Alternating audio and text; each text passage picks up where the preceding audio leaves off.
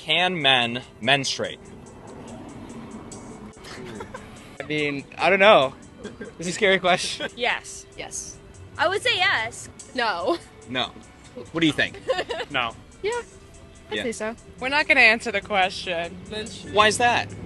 I feel like you're prying for us to say something controversial, but we're not going to get involved. Is it okay? So it's a controversial question. I don't know. Can men menstruate? Fuck no, baby. Can men what? No. No. Period. No. What? Man, we don't think like that. And it's only two genders. For all these young people, it's somehow controversial to answer a simple human biological question. Wow, unbelievable. You want to be non-gender, non-binary? No, not non-gender. But what's the difference?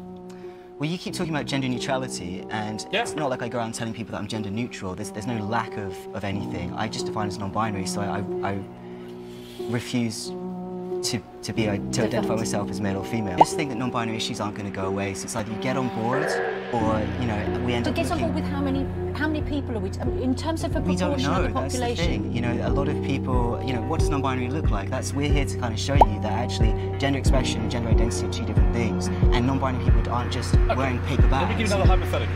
Yesterday we interviewed a guy from a police force in Northampton. They've gone gender neutral, made a point of saying that. I said to him, okay, what about if criminals decide to be gender neutral? And so when they're convicted, they do not want to be put in a male or female prison. Do we now have to build prisons for non-binary criminals? Very interesting question. What's the answer? I don't know if I have the answer to that. Scott Smith, whose 15-year-old daughter was in a bathroom by a boy wearing girls' clothes, and the Loudoun County School Board covered it up because it would have interfered with their transgendered policy during Pride Month. And that man, Scott Smith, because he went to a school board and tried to defend his daughter's rights, was condemned internationally. Do you apologize to Scott Smith and his 15-year-old daughter, Judge?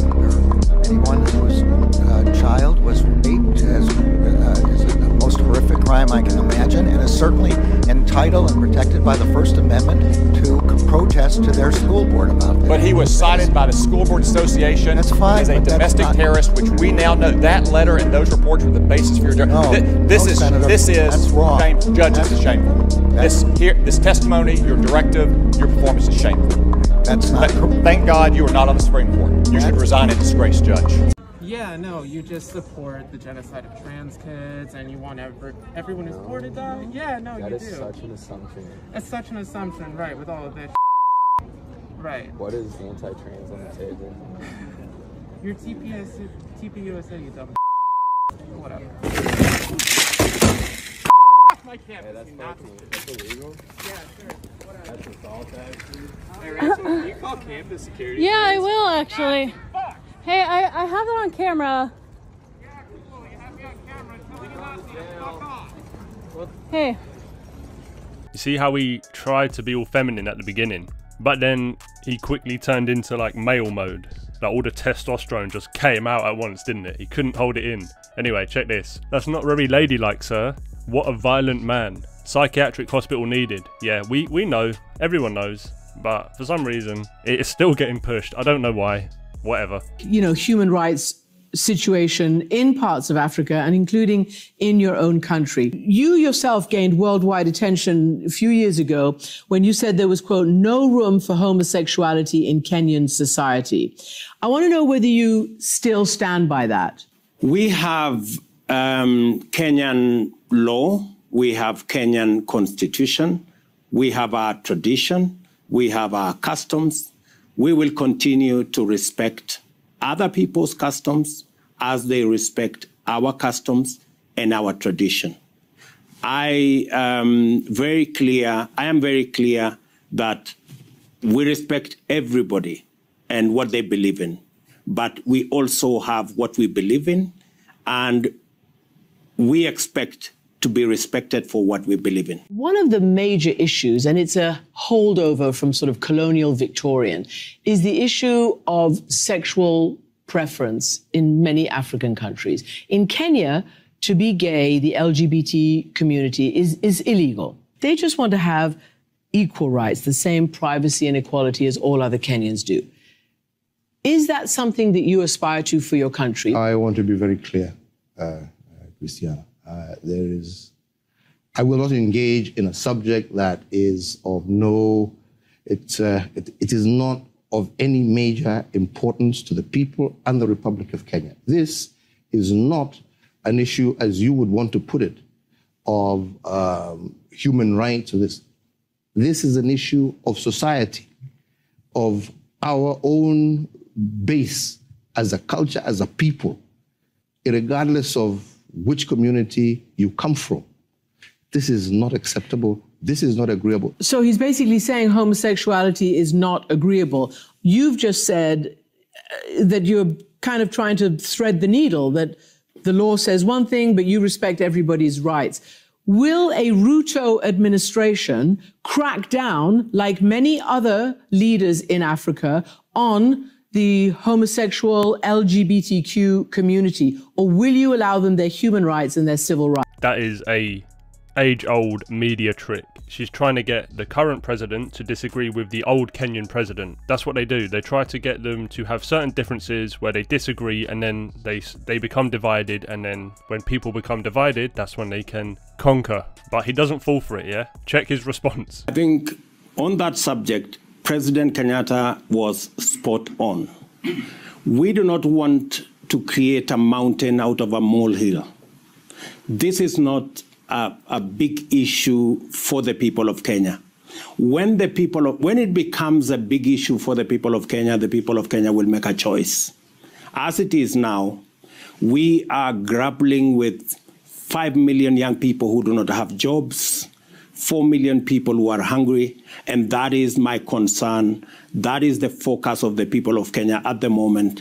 When the issue you have discussed about homosexuality and the rights of LGBT will come, the people of Kenya will make a choice, and we will respect the choice of the people of Kenya. Right, you see that? Tried to manipulate him. He didn't fall for it. He basically said we've got bigger problems that the actual people want us to solve. But if you actually think about it, the Western world has loads of problems as well, that for some reason they don't want to solve them. They're more interested in focusing on a small minority of people who are making a lot of noise trying to push their woke ideology. I actually saw this the other day. You're not going to believe this. It says, Labour to jail people who use wrong gender pronouns on purpose under hate crime law. Purposely calling someone by the wrong gender pronoun could lead you in jail of up to 2 years, as it may be treated as a hate crime under a Labour government. I mean, this is insane. So can I just identify as a cat? And then if I misgender someone, you can't send me to prison because you can't send cats to prison? Like, this is the same logic that they're using, so why can't I use it? But this is what a lot of these politicians are focused on, and now they're trying to force their agenda on places like Kenya. And they just assume that they want to push the same radical ideology, because that's what it is. You know what I'm saying? Kenya probably sees what's going on in America, seeing males using female toilets and men going to all women prisons and all the LGBTQ, and they're trying to push all this weird gender stuff on the kids, and they're like, nah, fuck that. A high school student in Canada has been arrested for declaring that men and women are different. Josh Alexander attended St. Joseph's High School, Catholic high school in Renfrew, Ontario. He was barred from school from the grounds for saying that God created two genders. When he showed up for class, police arrested him. You can see it on your screen right now. Josh, you were arrested because you showed up on campus at a Catholic school for saying that men and women are different. Have we overstated that? No, that's exactly what happened. Female students complained to me, and they said they were concerned because males were using their washrooms. This turned into a debate at the school, and I stated my opinion on it, and I used scripture to back that up, and they removed me from the building for the remainder of the year, and when I attempted to attend class, I was arrested and charged. The sun doesn't always shine and the wind doesn't always blow, and you need to have fossil fuel backup to make up the gap. Well, why aren't we implementing renewable technology? The largest solar farm in the UK was built in 6 weeks. But it's not going to produce any energy at night. That's the problem with renewables, is that they don't provide the base load that you need. We already have the capacity to provide so much of our energy from renewables without any technology needed for storage solutions. But where is this coming from? Because when the wind doesn't blow, when we had really cold days, we were reliant on importing from the EU, on coal and on gas. How are we going to replace that in the short term? Quite frankly, I'm not a scientist. What I am I'm doing is listening to what all the experts are saying. We're living in this insane world where the experts aren't being listened to. Because we can't do it tomorrow. What are we going to do in terms of transport? That we still need petrol for cars and we need diesel for lorries. How are we going to get goods into supermarkets without this? Quite frankly, I'm not a scientist. I have 45 years in power generation and transmission. I'm an engineer and designed and built in the field nuclear, gas cogeneration, coal, solar and wind power plants. This guy is absolutely correct. Who the hell are these experts she's listening to? Really good at complaining about stuff, pointing out the obvious problems, but has no solutions and doesn't make any effort for any solutions, and she doesn't even have the intelligence to come up with the solutions. Yet here she is on national television trying to tell everyone else what should be done when she doesn't even understand it herself. Hilarious.